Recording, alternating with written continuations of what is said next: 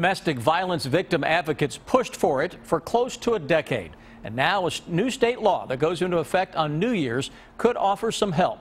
The new law closes a gap in coverage, so to speak, when it comes to emergency protective orders. WKYT's Miranda Combs explains in a story that's new at 6.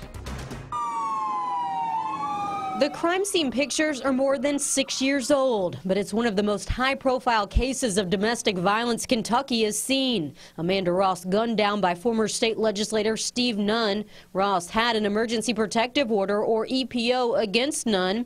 It would prove to be of little help, though. However, its idea to give immediate protection is a safeguard for many, and now a new bill will allow it to help even more. We've been talking about it as a coalition and as advocates for many, many years. Darlene Thomas runs Greenhouse 17, a domestic violence shelter where thousands are protected and learn to move on past their past. It's situational. Domestic violence does not discriminate. It doesn't care if you're married or have a child in common. And that's the reason for the almost decade-long push for protection for dating partners. It was a gap. It was a gap in service that those of us in this field had very little recourse except for criminal charges. The law up until January 1 of 2016 has allowed for EPOs only if a person is married to the other, lives with the other person, or has a child in common. Violence suffered in a dating relationship was not covered. They need something immediate that would protect them, and we didn't have access to that till now.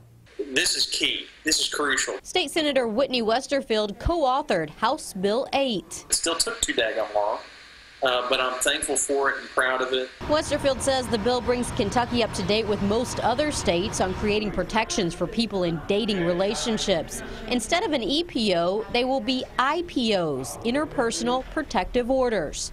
Westerfield says this addition has come up in about 9 past legislative sessions. And in 2015, we finally pulled it off. The bill was signed in early 2015, but won't be law until January 1st of 2016. It takes some time to make sure everybody's on the same page. It's an important issue. Fayette County District Court Clerk Vincent Riggs has now been trained, along with his court judges, to handle the IPOs. There's a list that the judges will look at to define if this person is or is not in a dating relationship. Riggs doesn't believe the new law will crowd the courts with new orders. He says other states already doing this haven't had many problems. We do expect some, but we don't expect it to be overwhelming. But we're prepared either way. Interpersonal violence does not discriminate. And those that have been pushing this for years? We are ecstatic that it's been a long journey.